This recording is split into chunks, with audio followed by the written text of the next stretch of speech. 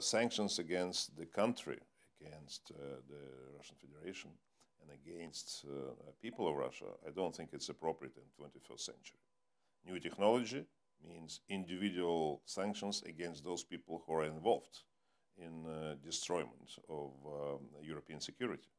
And I think that is absolutely right way US government and European Union governments already started to do. The least number of people, not enough. For instance, we cannot see there in the list all members of Russian parliament who voted for annexation of Crimea, or who voted for permission for Mr. Putin to have an invasion, a military invasion in Ukraine. And he now is threatening the whole world by that, by this permission. I think these people should be there.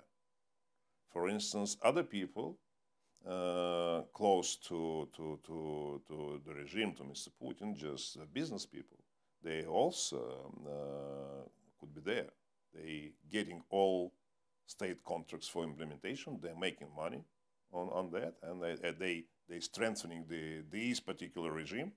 They are not just part, I would say, the whole Russian, I would say, economy or just industrial world, but they special tools in Putin's hands. I think they also should be there, and that's why I think just dividing the elite, that's a very important direction of activity.